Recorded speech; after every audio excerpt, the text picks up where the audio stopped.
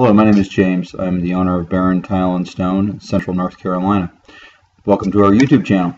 The video that I'm uploading today is a instructional how-to video about installing a shower system that is curbless. It's a roll-in shower so that it has access for a wheelchair. It's also easier to step in and out of without a curb, and the situation that we have is when you try to put a curbless shower in, you have to recess the floor in order to get the slab in that gives you the pitch for the shower floor.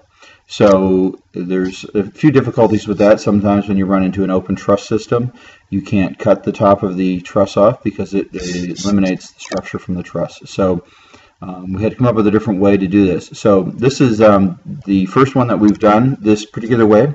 It's a little system that I've devised, and it's using a couple of products. One is the Schluter product, which we use on all of our showers.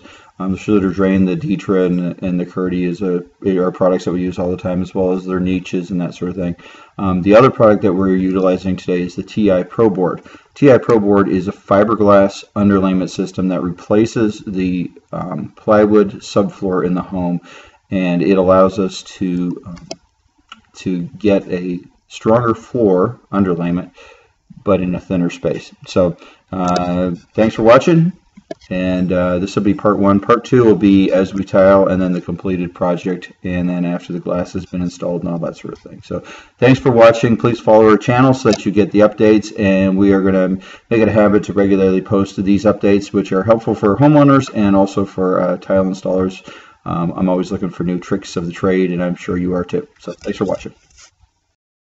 Today we're going to work on a project where we're doing a bathroom renovation, and you can see all the sheetrock's in, plumbing rough-in's done. We're going to go ahead and put the board down on the floor today, but the customer has requested a roll-in curbless shower. So what we're going to do here is we're going to take this plywood subfloor out, we're going to replace it with a product called TI Pro Board, and then we're going to go ahead and pour a thin pan in there, and then the Schluter will extend from the floor of the shower all the way out into the room. So first time we've done this, a little brainstorm idea I had that I think might work, and we're going to give it a shot and see how she goes. So this is a curbless shower floor, day one. This is the TI Pro Board product. You can see it's a fiberglass material, and there's little channels that go all the way down, and we lay this across the top of the floor joist in place of the underlayment, the subfloor, and there's a little notch on this end, and that notch goes over the corresponding ridge on this end. They all lock together, and it's pretty flimsy at this point, but what happens is when we fill it up, these are like little keyed channels. We fill that up with thin set and let this thing dry, and it dries rock hard. So this will be our replacement piece for the subfloor. This strip here is 8 foot long, and we'll be replacing the entire floor system with the TI Pro Board. So that's the product we're using. Alright, phase one, we've cut the subfloor out, and we put the cement board down inside of the room. If I step in here, you'll be able to see that we've got now the thickness of the underlayment, and then the thickness of the 1/4 inch cement board is what we're working on. The outside of the shower gives us about 1.5 inches, and then on that side over here we're going to run the TI Pro Board across the floor joist. We are going to run a nailer strip along this edge and just along these leading edges here where the traffic will be going from the main floor into the bathroom floor, just to take the extra load, and we're going to start with that now. Pro Board cuts with the same grinder that we use to cut the cement board, and it's just a fiberglass, cuts fairly easy. Then we've lined up where our drain hole will go.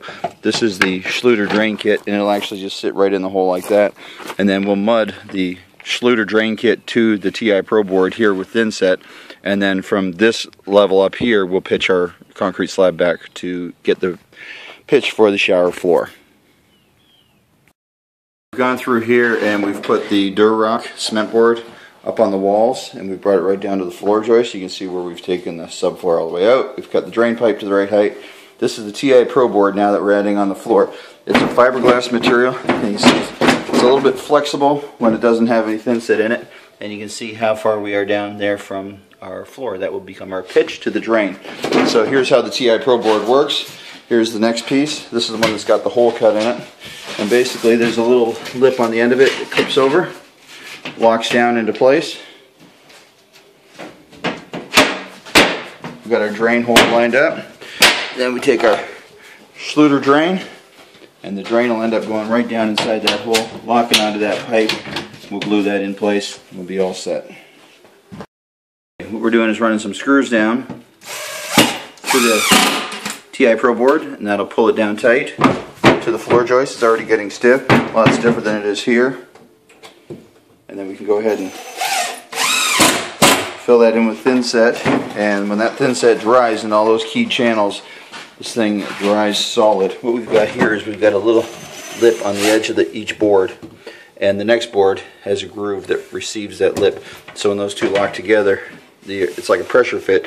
You step on it and it locks in, doesn't come apart again. At this stage what we're doing is we're taking the thin set and we're pushing it down into all those little keyways and just screeding it off. We force thin set down between the drain and the TI Pro board. Work that in well. And what that'll do is that'll give us a nice connection between the TI Pro board and the drain. And the next step is we'll come from this level here and screed from here to this level up here with the 4-in-1 floor mud. And then what that'll do is, while this thin set is still wet in here, that'll bond to the 4-in-1 floor mud, and we'll get a really good connection there, make this a very strong floor, and still end up with a slab that's only going to be fairly thin at the outside edge. But what we've done is we've done a roll-in curbless shower with no curb and no cutting of the floor joist or the restructuring of the home underneath. So existing structure stays intact, no re-engineering required there, and we're going to end up with a job that would normally require cutting the floor joist down. So, and we are at 11:20 in the morning. We've been here 3 hours. So in 3 hours we've gotten all the cement board down in the entire bathroom area, and we've gotten all the cement board up on the walls. We've got the Schluter niche installed. We've got the floor cut in. We've got the drain connected with the plumbing, and we're going to be out of here in about another hour. So not too bad a job. That's just regular unmodified thin set in there, and that's filling up the grooves, and once that dries it'll be like standing on a concrete slab. What we've done here is we've cut some little fur strips, and they're the same height as the floor is out here, and we'll run those all the way around.